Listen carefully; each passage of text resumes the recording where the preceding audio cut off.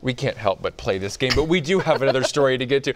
2 new art exhibits are opening this month at Living Arts Tulsa. And both open tonight during First Friday. News on 6's Meredith McCown joins us now with an inside look at the gallery. Meredith? Hey, good morning, Dave and Leah. And I'm joined this morning by Faith Green and Sina McClenn. Faith is an artist and the curator of this gallery. Her artwork is featured here, and Sina's with Living Arts of Tulsa. Thanks for being here this morning, guys. So, Faith, we're standing in front of your artwork. Go ahead and tell us about it. I'm fairly new to Tulsa, so I think that my pop art, my resin, my colors are definitely kind of outside the norm. So it's definitely something that I've tried to pull together and bring artists together that may or may not be familiar with it. And you did that with this gallery. There's so many different types of art featured here. Kind of walk us through what this gallery represents.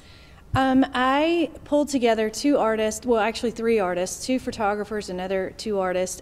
We came together and I'd never met them before, and I just was attracted to their art. And being from Louisiana, I really wanted to find people that had color, kind of a grit, kind of a funk, kind of a this or that, and then we pulled it together and it came together beautifully. So our colors, our styles, they just married.